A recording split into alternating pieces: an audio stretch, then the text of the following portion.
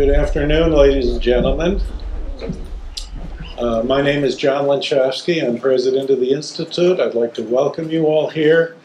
I am just delighted that we are able to host one of the most important people in the nation when it comes to the analysis of Chinese strategy and what U.S. strategy ought to be in light of the U.S.-China relationship. For those of you who are new to the Institute, you should realize that we sound like a think tank, but we are in fact an independent graduate school of international affairs and national security. We have 5 master's degree programs. We have a doctoral program, which is the first in the nation. It's a professional doctoral program in national security. We specialize in teaching all of the different arts of statecraft, by which we mean the instruments of national power and how they are and ought to be integrated in national strategy. You should be aware, for those of you who are new, that we have great flexibility in our curriculum, and one can even come here and take a single course without committing to an entire semester's worth of tuition. And we try to accommodate the needs of working professionals who are in the many businesses we cover. A good half of our students fit into that category. Rob Spalding is, as I said, one of the most important people in the whole field of U.S.-China relations in this country. He recently retired from the U.S. Air Force at the rank of Brigadier General. He served there for 26 years. His last post was serving in the National Security Council as Director for Strategic Planning, and he was the chief architect of the national security strategy of the United States.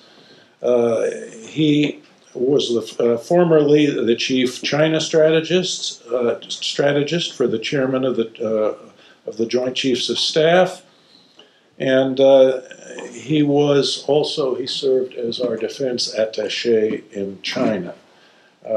He earned his doctorate in economics and mathematics from the University of Missouri. He's fluent in Mandarin.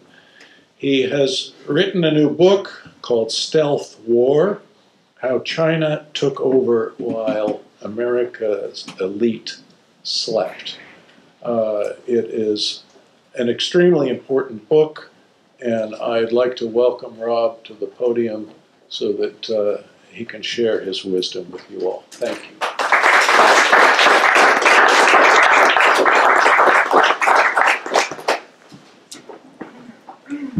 Thanks so much, John. John was very helpful while I was at the White House in helping educate me on kind of the history of the U.S. Information Agency and what the Reagan administration did with public diplomacy. And unfortunately, I was not able to get a lot of his recommendations in because we have this enormous thing called a bureaucracy. It's like a large ship with a very small rudder. But nevertheless, he's made a great impression, not just on national security for the United States, but on his students here at the Institute for World Politics. And I'm very excited to be here speaking at IWP. The book itself, I hope you have a chance to read it, because I really think that the national security strategy that the United States put out in December of 2017 is really fundamentally different from any strategy we put out for several decades. But what it fails in is that we don't have a good background and context for that. So the book is really about providing background and context for the national security strategy. It's essentially an executive summary of all the work that went into, a lot of the work that went into identifying what are the challenges that we face in a globalized and internet-connected world, how we define national security in the 21st century, and what we ought to do about it. I think today what I'd like to do is talk a little bit about some of the underlying assumptions and really have a back and forth with you, because I know for some of you that might have read the book, you may have some questions, or you may just have questions that you're curious about what's in the media today, because quite frankly, the media doesn't do a very good job of talking about what the government is doing in terms of all these things. So what is the government doing to implement the national security strategy? From the media that you watch every single day, you would get the impression that we're not doing anything.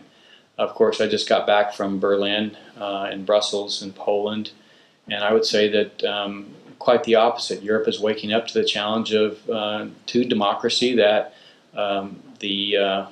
what they would say, what the Europeans would say, the number 3 economy, because the EU is number 2 economy in the world, is, or maybe even number 1. I don't know what the representative numbers are between the EU and the United States. But anyway, that it presents a challenge to democracy, and I think the recent episode with the NBA was such a strong reminder of the challenges we face in these economic and financial connections that we've created with globalization and the internet. So, first of all, when I talk about China, when I say the word China, or when I talk about the Chinese people, you have to understand that if it's something related to things that I find actually unpalatable with regard to human rights, civil liberties, democratic principles, or rule of law, I'm referring to the Chinese Communist Party. And in the book, I quite clearly state that, you know, the challenge we have is not with China, it's not with the Chinese people, it's not with the culture and history, the wonderful things that that I was experiencing when I lived there from 2002 to 2004 with my family, and quite frankly had a wonderful time and loved every minute of it and got to know a lot of great Chinese people. We're talking about a regime that is fundamentally different than, quite frankly, any totalitarian regime that's ever existed on Earth. And I'll go into a little bit of why. Where this started, quite frankly, this journey to a national security strategy in December of 2017 did not start in the first year of the Trump administration. It actually started in the Obama administration. It started with a small team in the Pentagon working on China and trying to understand what are the challenges we face with regard to China. And it started out just in looking at, you know, how do we continue to balance this enormous weaponry we see growing on one side of the strait, and we don't see something countering that. And so, you know, I had 2 charts in my office at the Pentagon.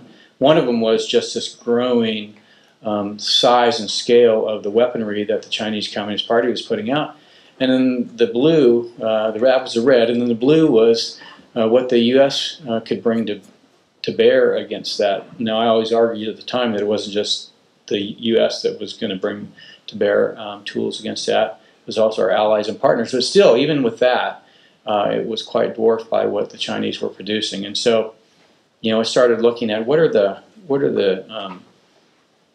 is driving the ability to pump out a ship every six weeks.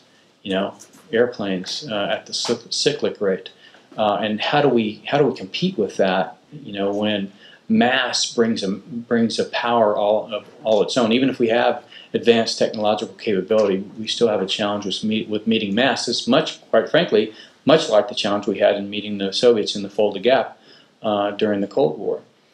And the other chart I had was the 2 relative gross domestic products for China and the U.S. overlaid.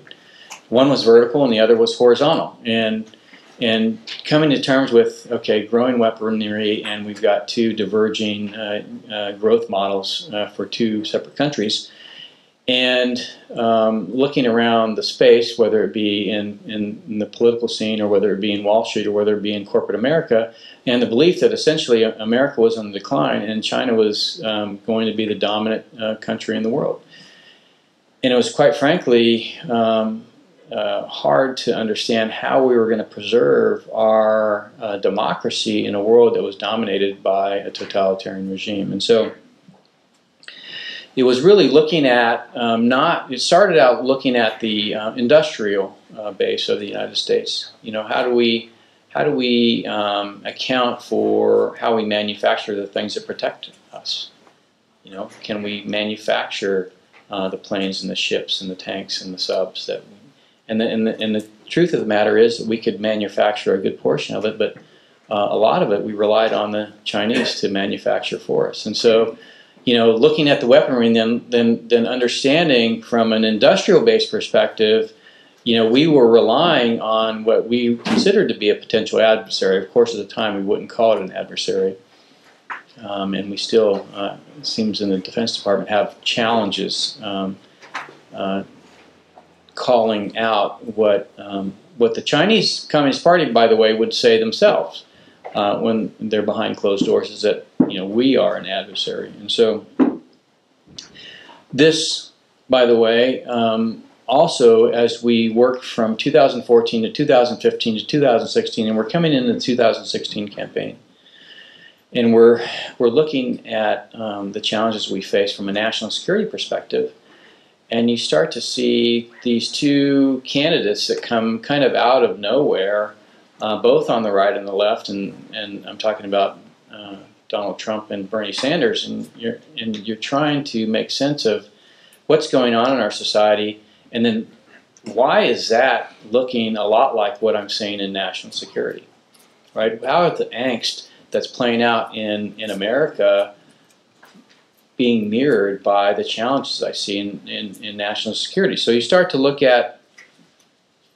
you know, in 2001 when China entered the WTO, before that, they had an economy less than $1 trillion GDP, $1 trillion in gross domestic product. And, you know, prior to that, every single year in our Congress, we had a vote on whether to grant China most favored nation trading status. Now, what went into that vote? Was it just about, you know, would China have a market-based economy? Clearly it did not. No, it was also about what was their human rights record? What were their democratic principles record? And of course, the business community didn't really like that. Why are we talking about human rights and democratic principles and rule of law and all of those things? How do they relate to, you know, us trying to sell products to 1.4 billion Chinese, or us trying to offload our manufacturing capability to China so that we can increase our margins because they have less environmental standards or labor standards. In other words, we can pollute all we want, we can exploit the labor, we can boost our margins, we can turn around and sell things much cheaper in the United States. Sounds like a great deal, right? That's economics. It is open markets lead to wealth, right? And a market-based system, by definition, is Pareto optimal, which means that, you know, if you make bicycles and I grow corn, and you're good at that and I'm good at what I do, then we should trade because we're both going to be better off, rather than me trying to make bicycles, you know, when I'm really good at growing corn. Well, that when you think about the international order that we created after the end of World War II, you know, free trade was part of it, but it was only I would say half of it, half of the solution. The other half was about promoting democratic principles. So if you go to the Atlantic Charter and you look at, you know, what are kind of the four pillars of the international order that Winston Churchill and FDR were seeking to create after that conflagration, it was democratic principles, free trade, rule of law, and self-determination.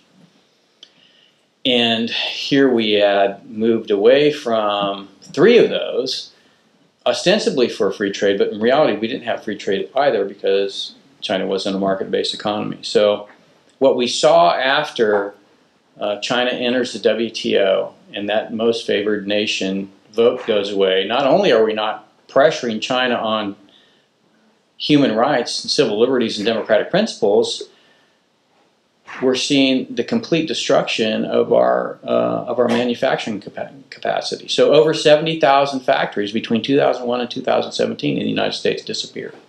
3.4 million manufacturing jobs, 4 support jobs for each of those, over 13 million jobs gone. And so we have to rely on Chinese companies to manufacture circuit boards for F-35s. And at the same time, these people that had jobs, long-term jobs that came with health benefits and retirement benefits, are suffering. So you begin to see, and as I watched this play out, I said, this is very interesting. You know, I made a comment to my colleagues at the Pentagon at the time. I said, I think this Trump guy is going to win. And they all laughed, and of course we all shared a chuckle because, quite frankly, it seemed odd at the time. But again, I kept coming back to the fact that everything that we were laying out in terms of what we needed to do as a country for our national security was coming out in the talking points that were coming out of that campaign. And then, of course, in November, when he did win, I got a lot of emails from my colleagues that said, "Wow, how did you know?" And I said, "Well, I mean, it's what we see in the system. You know, we're broken as a nation. We're broken both in terms of national security, but we're also broken in our society. And if you think about it, if you delve deeply into it, you begin to understand that that's precisely what the Chinese Communist Party seeks to do. They seek to erode democracies from within. And they have the power now, with globalization and the internet, to be able to do that. So, how does that play out? How do you effectively take control of a society from within? Well, if you go back to 2016, within, I think, 4 days after the election, 25,000 people march up to Trump Tower in New York City. And it was led by a group on Facebook called Black Lives Matter.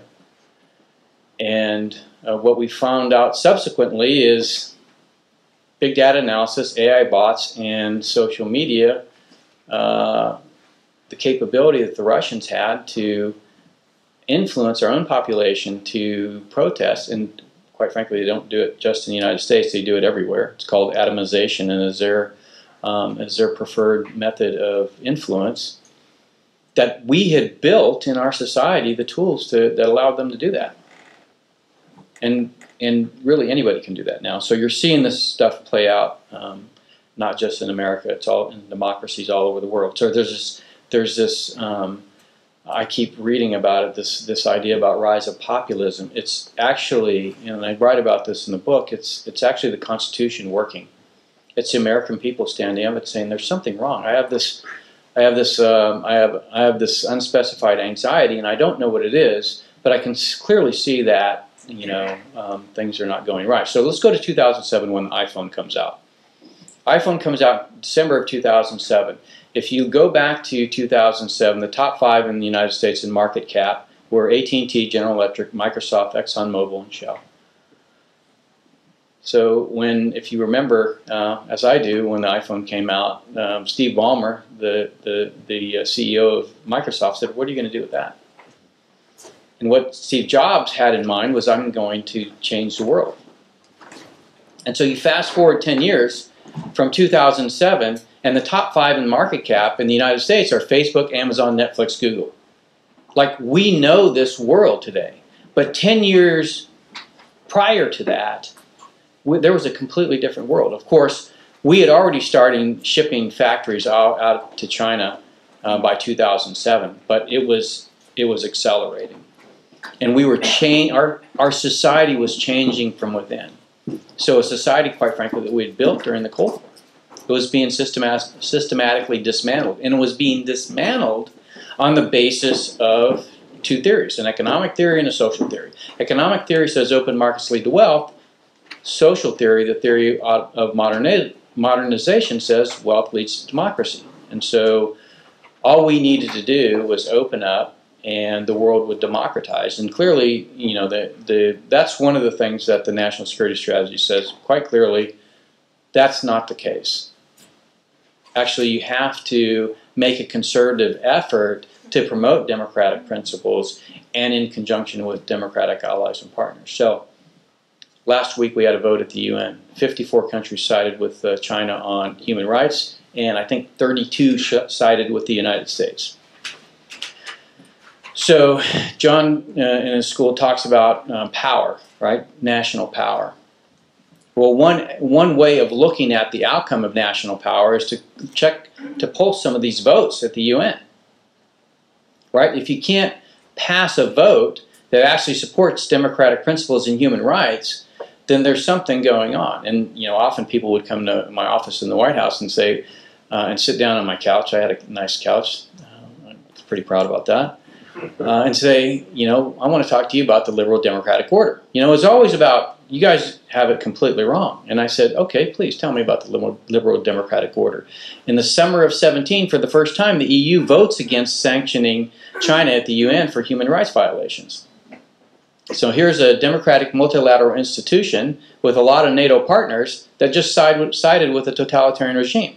So explain to me how the liberal democratic order exists. Because the liberal democratic order, go back to Atlantic Charter, democratic principles, a rule of law, free trade, and self-determination, that's what I would consider that's the values the liberal democratic order is supposed to promote. That's not promoting any of those. And so clearly we needed things to do, and we had things to do as a nation. And so what does the national security strategy attempt to do? It attempts to, first of all, put those two things back together, democratic principles and free trade. Now, how does that look in context of things that we've done in the past? Well, it really looks like what it was like during the Cold War. We didn't trade with totalitarian regimes. Why? Because the innovation, the technology, the talent, and the capital, America has 40% of the investable capital in the world, we're supposed to go into driving the economic growth in the societies of democracies, not into growing the Soviet Union and everything that was behind the Iron Curtain. And it actually worked quite well. So as we were looking at this in the Pentagon, we're saying, well, okay, so the competition with the Soviet Union was not about military power. Right? We're in a bipolar world. Clearly, we focus on nuclear weapons, but our strategy was not to necessarily spend all our money on guns. You remember the guns and butter argument you learned in economics? Eisenhower's strategy was to spend our money on butter, and the Soviets spent their money on guns. Infrastructure, industrial base, STEM education, research and development. So as we looked at the elements of the competition, you see, okay, well, who's spending on those things now? It's not the United States. It's China. Right? So we'd gotten ourselves not only in this military imbalance in the Pacific, we'd also gotten ourselves into a position where we no longer actually invested in the country. We no longer invested in our people. And so the national security strategy said, okay, let's put these principles back together. Let's start trading with democracies again, and let's start protecting each of our institutions of globalization: finance, trade, investment, immigration, media, politics, the internet, academia. Let's recognize that there's challenges that they face for promoting democratic principles in those institutions and supporting a growing, healthy society in the United States and other democracies. And let's figure out what are ways to solve some of those problems. So CFIUS reform, tariffs, FARA, focus on Department of Justice and FBI going after the Ministry of State Security, going around our country, doing forced rendition and other things. All of these things, the State Department beginning to forcefully look at visas coming out of China for, what are those people coming here to do? All of these things are things that are going on in our government right now. And they were all put in place by the National Security Strategy as a plan to protect. I think the things that quite frankly, that still need to be done really talk about investing in our nation. So investing in education. So when you think about national security in the context of the Middle East, let's take Afghanistan as an example. So we did this one exercise while I was at the White House. I asked some of the people that work for me to look at what are 10 things we could do with the money, with the $40 to $60 billion a year we're spending in Afghanistan. I'll tell you what we can do. We could put 200,000 American kids through 4 years of STEM degree education. In 5 years, we could train 1 million engineers and scientists that are American. Right? Kids that otherwise don't have the money to go to school. By the way, we did this during the space race. And so when we talk about where we're spending our money for national security, we have to recognize that there are trade-offs. And we can spend money to break things, or we can spend money to build things. We can spend money to train people how to kick down doors and shoot people, or we can spend money to train people how to build things. We've done both. And I think the record will show that we were far more successful when we were building. When we were focused on the military as a deterrent, not as something that needed to be actively used all around the world at all times. So our defense budget is about $800 billion a year, and I think you don't see where that money is not going, although the American people feel it. So Eisenhower National Highway System, built during the Cold War. Now we're $5 trillion in arrears in infrastructure. Industrial base, I just talked about all the factories we lost and all the jobs we lost. STEM education, my son graduated university 2 years ago in computer science. He was the only one in his major, which was computer science, that was American. All the rest were Chinese. In research and development, we're spending less than 0.7% of GDP. Most of that goes to the National Institute of Health, and most of that goes to China. In the 60s, we were spending 2% of GDP. So when you think about national security, think it's more than a Ford-class carrier. It's more than an F-35. It is how you are investing in your country and how you're protecting against globalization and the internet. And then the internet's a final piece. So let's go back to 2007. We went from Facebook, Amazon, Netflix, Google, or from the five to the FANGs. So China, what do they see? So the U.S. was the first to build a smartphone. That's a platform for the mobile world. And then the pipe, 4G network. We were the second country in the world to build a 4G network. Put the two together, and what you had is the ability to build the app services and business models that give us companies like Uber and Airbnb and WeWork. Right? So what do the Chinese Communist Party see? They see, that's brilliant. So we're going to take it as a national strategic initiative to build that system. So Huawei and ZTE are going to build a platform. So now, what is 5G? In 5G, the smartphone kind of fades into the background, right? The things that you use a smartphone today, a lot of that's going to be wired in the city around you. Let me give you an example. You walk outside IWP when this is over in the 5G world, and you say, I want an Uber, and a camera picks you up, picks up your face, reads your lips, microphone picks up, you want an Uber, sends you an Uber. All right, you get in, you go wherever you want. Convenient, right? Nice. Who owns that data?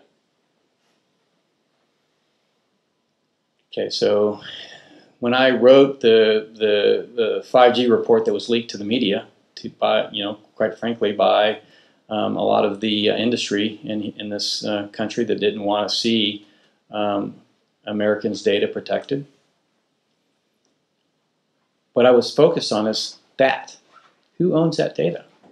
Okay, so 2 weeks ago, the Australian Strategic Policy Institute, a researcher named Samantha Hoffman, came up with a nice paper called Engineering Global Consensus. And it really is just a report on one company in China, Global Tone Communications Corporation, GTCom for short. And what is GTCom? GTCom is a big data and AI company. What does GTCom do? They do translation in 65 languages. Who is GTCom owned by? Oh, by the way, they partner with Huawei. So their product is featured in some Huawei products that are sold on the market. So in addition to providing translation services for revenue, what else does GTCom do? Well, GTCom is actually jointly owned by the Ministry of Finance and the propaganda arm of the Chinese Communist Party. And GTCom, as its business model, collects 2 to 3 petabytes of data a year. Where do you think that data goes? It goes to the propaganda arm of the Chinese Communist Party and the intelligence arm of the PLA. Okay, so what China saw back in 1999 was a convergence of this technology layer and business layer to the point where you could use it to not just using social credit score in China control populations, but as we've seen with what's going on with the NBA, by having access to the data and controlling the companies that dominate that sphere, through the app services and business models, begin to influence that population. What did TikTok just say at Congress? We were forced to censor according to Chinese Communist Party rules, right? Former employees. That's the world China wants to build. That's the world that we, quite frankly, gave them the innovation, technology, talent, and capital to build. Capital. There's a good one. Every good economist knows that investment drives economic growth. And so when the tariffs, the trade war started biting China and causing a shortage of dollars, because you need dollars to buy food, energy, and raw materials for manufacturing, because they can't buy with an RMB. People won't take RMB on the international financial scene because they don't trust it. They need dollars, so where do they get the dollars? Well, trade's squeezing them on dollars, so they put pressure on MSCI to increase the weighting of Chinese equities all the way up to 20%, which means $400 billion go into China over the next year. Where does that money come from? It comes from your retirement funds. Now, the interesting thing about this, and there's an article actually by the Wall Street Journal editorial board lamenting people talking about, well, we shouldn't be sending the money to the Chinese Communist Party because it actually forces them to abide by U.S. accounting and transparency rules. So the editorial board of the Wall Street Journal was not aware that we actually allow Chinese equities to be registered and listed in America without abiding by audit and transparency requirements that every other U.S. and international corporation is required to abide by. So your $400 billion of your retirement money is going over to China, and you don't know what you're getting. And I'll tell you what you're getting. You're paying for the Belt and Road Initiative. You're paying for Made in China 2025. And you're paying for, and get this, weapons. Now, what's the most egregious part of the story? The Federal Thrift Savings Board, the board that handled my retirement as an active duty member, just voted to do the same thing. So now military members, I'm a V2 pilot, are going to have their retirements invested in the weapons that they may be facing someday. I mean, if you want to think about something preposterous, that's really preposterous. So it's not only that it's not transparent and you don't have the same audit requirements, we are investing in the Aviation Industry Corporation of China, AVIC, the company that makes the J-20 and a lot of the other weapons that we may face. And, quite frankly, the Navy faces on a day-to-day basis in the South China Sea. So if you want to know what's going on with national security, I encourage you to read the book because there's a lot more in there. And you'll come away, I think, better informed about how the world works, at least in terms of trade and investment and finance. But you also come away with a sense of the capability that we have as a nation to turn this around.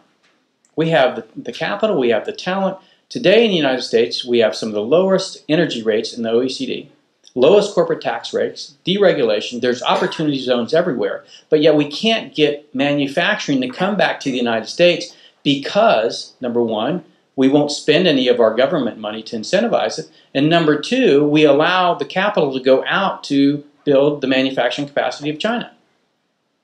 These are all choices that we have. It's not rocket science. We have everything that we need to basically take our GDP from a horizontal run to a vertical run and watch China's go horizontal, because at the end of the day, their model is no different than the Soviet Union. It's just that they take our innovation, technology, talent, and capital, repackage it in Chinese Communist Party ideology, and re-export it to the world. So with that, I'll take your questions.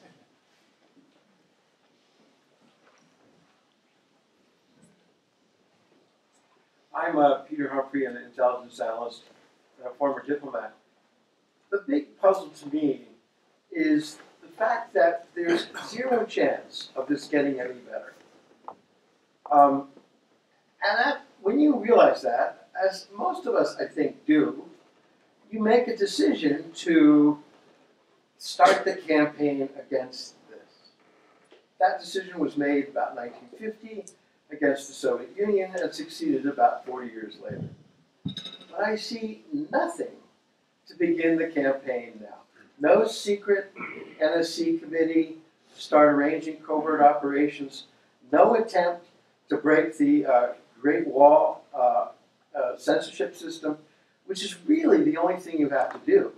If you have faith in mankind that people with a full information set will make better choices, then all you have to do is break the hold on information. And Lord knows we have the technology to do that. But I see zero start. What's going on here?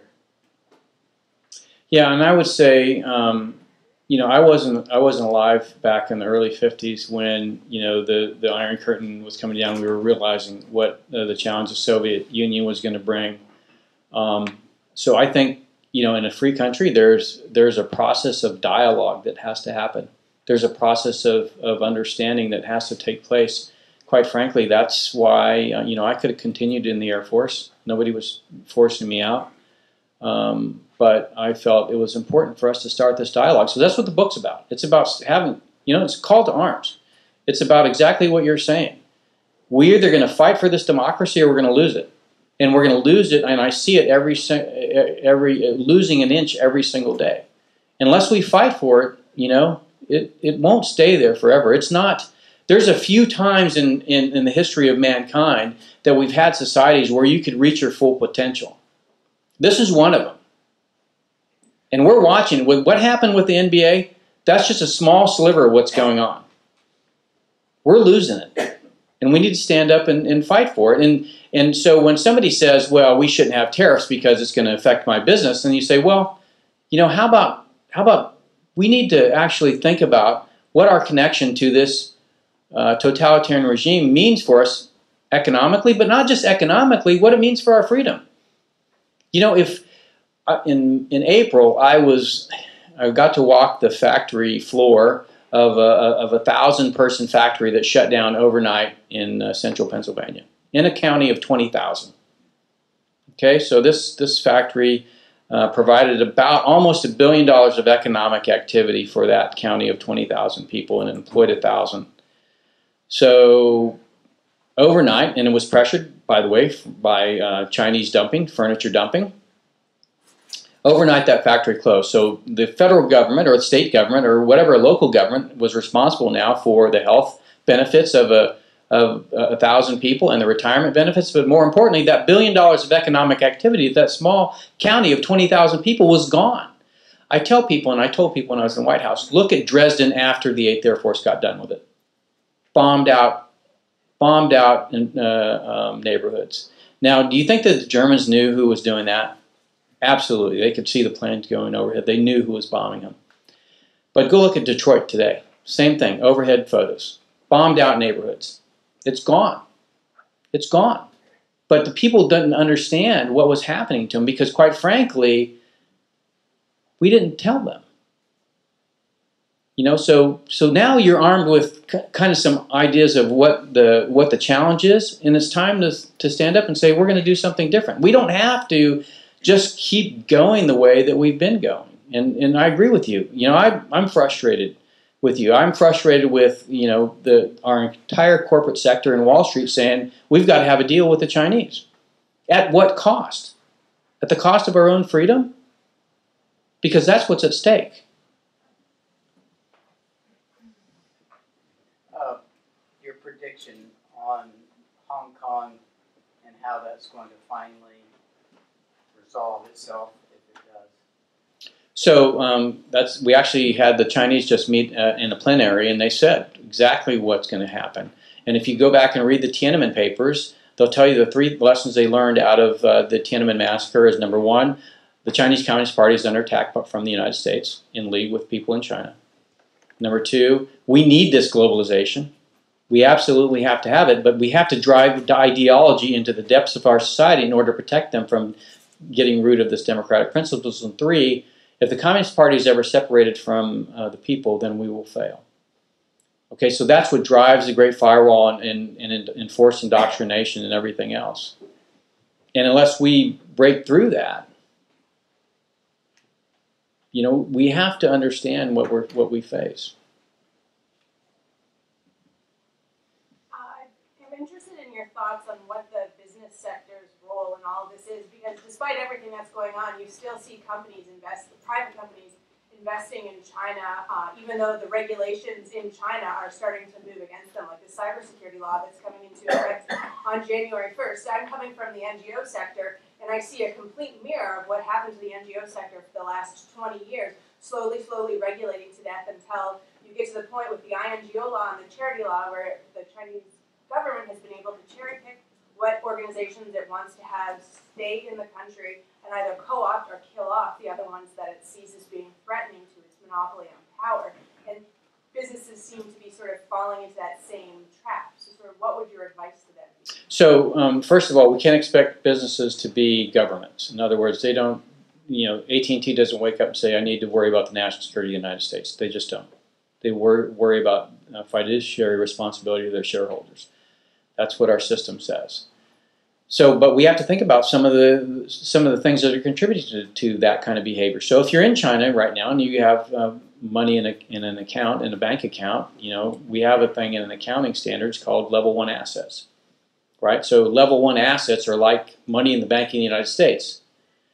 And so, if you're making profits in China, but those profits can't come out because it's got a non-convertible currency and strict capital controls, yet our accounting system lets you count that just like you had money in the bank in the United States.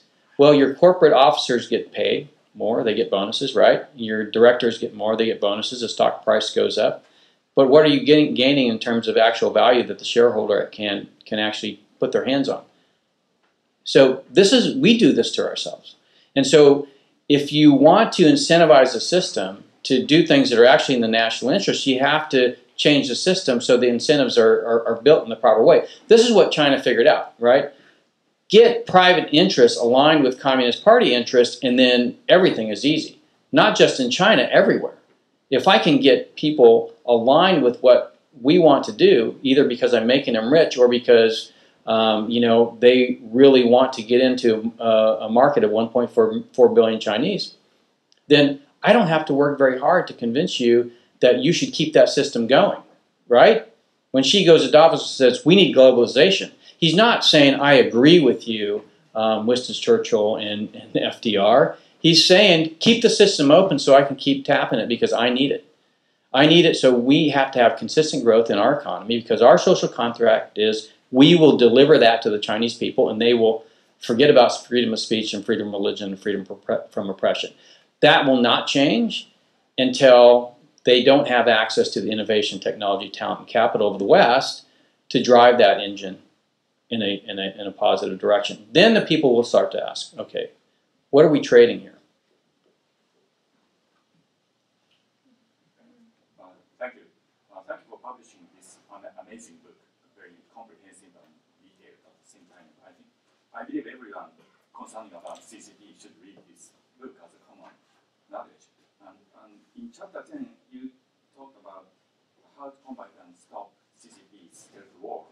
And you mentioned a lot about financial and economic warfare or information or media strategy. So I think China has been really good at psychological warfare. And also China is, I believe, CCP or the Communist Party has been infiltrating the American education system because, for example, one third of the millennials think favorable of communism. I think it's the influence of, I believe, CCP. So do you have any good strategy about how to combat this kind of influence? Well, so first of all, let's deal with the data model that we have currently. The data model is really shared by both China's system and our system, and actually we created the data model.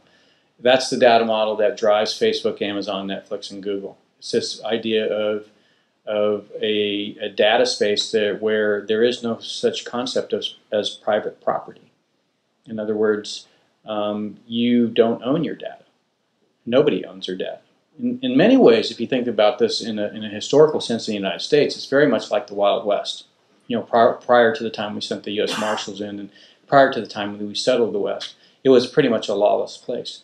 Now, we built that technological foundation because we never understood what the internet could be in the beginning. And so the idea in page 19 of the National Security Strategy is let's reset the data model. Let's build a nationwide secure internet for the American people. And that goes back to the preamble of the Constitution, provide for the common defense. So if you're not worried about somebody coming in bombing you because we've got an Air Force, or being invaded because of Army and Marine Corps, or coming from the sea because we have a Navy. But you are concerned because you really can't prevent nation states from getting in and taking your data. And more importantly, that data can be used in ways that are used to counter your interests and the national interests of the United States. Whose responsibility is it for protecting that data? So you mentioned the Atlantic Charter twice now, and when Roosevelt and Churchill met in 1941 on the coast of Newfoundland, it was before we even entered the war, and it was very dark days for the British, but they didn't even speak about how we bring down the Nazis. The whole thing was about what do we do when we're gone, and how did we get here? What went wrong? How did we end up with the Germans again breathing down our neck? And the most important point that Churchill, it was only 8 sentences long. The Atlantic Charter was just 8 sentences long. It led to the UN, to NATO, to Bretton Woods, eventually to the WTO. And what was most important to Churchill was that the Nazi Party was identified as the problem. And just the other day when Pompeo made a speech and he spoke for the first time ever really about the Communist Party, they went berserk. I mean, and that's been the problem. We've been talking about China, and they play that off against us. But now we've got to understand what the issue is. I can't fix my car unless I just can't say my car is broke. I got to understand it's the starter of the alternator or whatever. And that's where the focus needs to be also. I mean, I understand all these other issues, what they're up to, what they've been doing to us, but ultimately it's the party. I would just say we need to focus on that. Thanks so much, because I listened to that speech at the Hudson Institute dinner, and first of all I said, great, he's summarizing my book. And second of all, I said, exactly. It is a communist party. It's a Chinese Communist Party. This is a regime that is no different than Stalin's regime. It's no different than Hitler's regime. It's the same type of regime. We've seen this play out again and again. They just do a very good job of hiding it. And quite frankly, because we're compensated, whether you're working for corporate America or Wall Street, or when I was in the White House calling law firms or think tanks looking for help, either in terms of policy recommendations or to expose what China was doing, what they told me was, sorry, can't help you. We don't want to anger our Chinese funders or our Chinese customers. And so we have to, you're exactly right, call a spade a spade. In this case, we tend to not do that in diplomatic circles. In fact, we're going around Asia right now in the defense part and talking about how the Chinese Communist Party isn't the problem. This is not going to be helpful, because our allies and partners need to know what's the challenge that we face. The challenge we face is not the Chinese people. You're right. It's not. It's corporate America, but it's corporate America in league with the Chinese Communist Party, who's designing the incentive system that powers that. And so, I was extremely grateful to hear that speech. I actually recommend everybody listen to that. It's 15 to 20 minutes long, but it lays out, I think, in the purest terms yet. And I think it also shows that your government is actually engaged in a lot of ways in this fight. But this is a whole nation fight. And the society is not behind it, right? We're sitting here, and I remember, when I was trying to educate my National Security Council colleagues about the challenge, one of the things I did was we had a series of informal, and I talk about this in the book, informal dialogues on I called it the Winning Without War series. So it was about political warfare, lawfare, psychological warfare, all the things that the IWP talks about, to show how you can undermine an enemy from within, particularly if it's a stronger enemy. And I remember at that very first meeting, we had 45 minutes of dialogue, then 20 minutes of Q&A, and then it was 45 minutes of just free-for-all. Well, during the free-for-all session, somebody called somebody else in the room a panda hugger. and all hell broke loose. And so, you know, they were screaming at each other, yelling at each other. So I got up at the end, you know, and I wanted to continue to do this, but I thought it was helpful dialogue. And I said, look, you know, first of all, the enemy's not in this room. It's 6,000 miles away, number one. Number two, we're all drunk on China. We're all alcoholics. It's time that we all raised our hand and said, we all bought into this. It didn't work. And what are we going to do collectively to get out of it? Because we are not going to solve this by, you know, throwing things at each other. We have to work together to get over this. And this is the most significant existential threat to democracy in the history of the modern, you know, since the United States was formed. Clearly. It's inside the, you know, in the military terms, it's inside the wire. Right? We're taking casualties right now in our own homeland. Not, you know, we think about fighting far away. We're fighting today for a democracy right here in America. China's facing a demographic challenge with a rapidly aging population. How do you think that's going to impact the Communist Party's strategy? I think it's actually built into Made in China 2025. So how do you deal with a declining, labor population, labor pool? It's automation. It's about artificial intelligence. It's about big data. It's about robotics. All of that's built into Made in China 2025. So what they're going to seek to do is increase their productivity of their, and really what they were trying to do, and quite frankly what I thought they would have trouble doing until I understood more of their plans, is to transition from a low value-added economy to a high value-added economy. So how are they doing that? Well, they're offloading manufacturing capacity to Southeast Asia and Africa and Central Asia, and they're trying to build up their capability in semiconductors and you know, quantum computing and all these other, you know, advanced bio technologies that we currently dominate. And so, you know, that's how, in my opinion, they're going to deal with that. Every time that somebody says China's got a challenge, they are focused on pragmatically solving those challenges. They don't, you know, it's funny, my Defense Department colleagues will say, well, how do we deter them? How do we, let's show them a capability, and they'll be, you know, they won't, you know, that'll terrify them and they won't want to challenge us. No, that just gives them another thing that they need to go and solve. They don't think of things in terms like we do, in terms of time. You know, we have a goal in the West, and we're like, well, in 3 years I'm going to be here.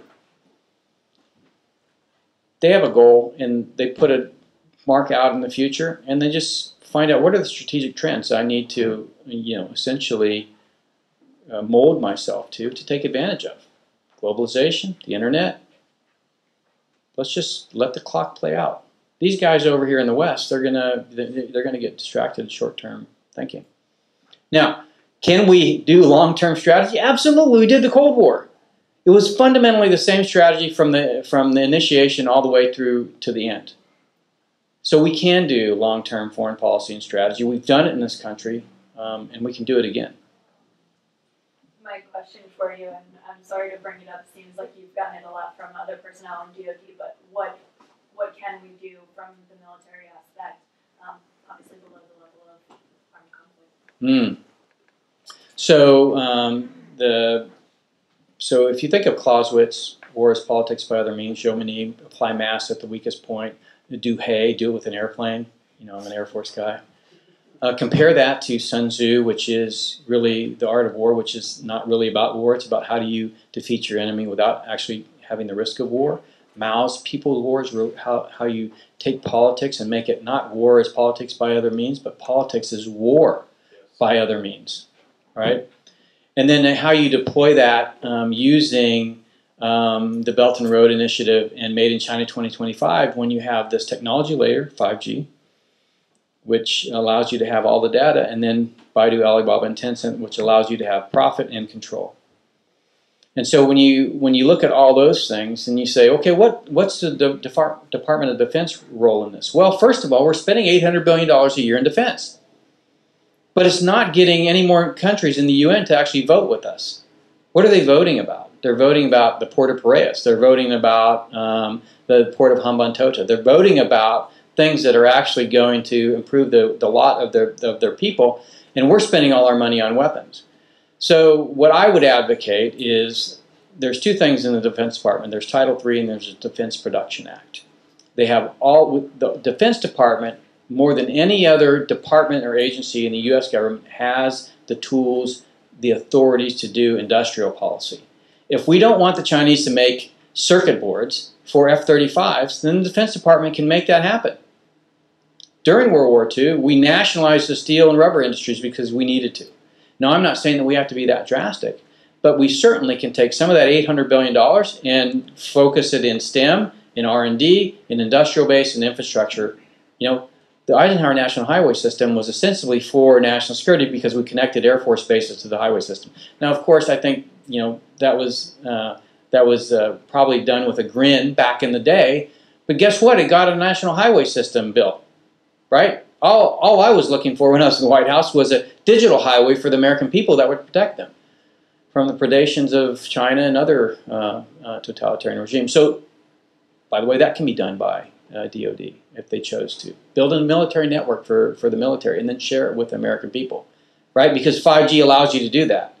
You can bond, 4G allows you to bond 5 20 megahertz channels for a total pipe of 100 megahertz. 5G is 500 megahertz. That's more than enough capacity for all the data that U.S. produces every single year. So you mentioned relocation of labor to Africa. Apart from cheap labor and natural resources, what other play do you see in Africa? Oh, so I mean, actually, there's a great study by McKinsey that they wanted us to partner with China in Africa, and really it's really about connecting China to the resources of Africa. So you need cobalt, right, to make lithium-ion batteries. Where does that come? Democratic Republic of Congo. What do? You build a mine in the Democratic Republic of Congo, then you build a port out in Djibouti, right, and then you connect it with the rail, road, telecommunications, power, water. Now what do you have? You have the skeletal system of an industrialized society. What do you bring in next? Low value-added manufacturing. What comes next? Urbanization. Now you have all the pieces to install cameras with artificial intelligence, cell phones with apps. So they're building $50 smartphones to sell to Africans. So within a generation, you can take these countries from essentially backwaters to a developed IT-based authoritarian society, and that's what they're doing. And so they're creating a permanent connection to China in terms of, hey, we got access to the resources, but also I've built myself a made-in-China market. What are the apps that these guys have? WeChat. Right. So there is goodness in a lot of the ways that China looks at this problem, because it's about building, not breaking. But also there's badness in that, the principles that underlie what they're doing is, I don't care who the authoritarian is. I'll hand you the keys to be the best authoritarian that you want to be. I'll make you even better. And so that's the piece that, when you look at USAID, when you look at TDA, when you look at OPIC, when you look at XIM, what are the values of those? We want to destroy them. When you look at U.S. Information Agency, which Dr. Lanchowski would talk to me all the time about, an independent agency to do public diplomacy. All of these things that we had during the Cold War for, what was the Marshall Plan? It was about preventing the spread of totalitarianism into Western Europe. So we used to know how to do this, and what I would hope is that a lot of our bureaucrats today would limber up their arms, wisen up their brains, and begin to build and not break. I think that's all the questions. So it's been a great honor, and Dr. Lanchowski, I appreciate so much the opportunity to come here and speak today, and I'm happy to speak to you offline when this is all said and done. Have a good day.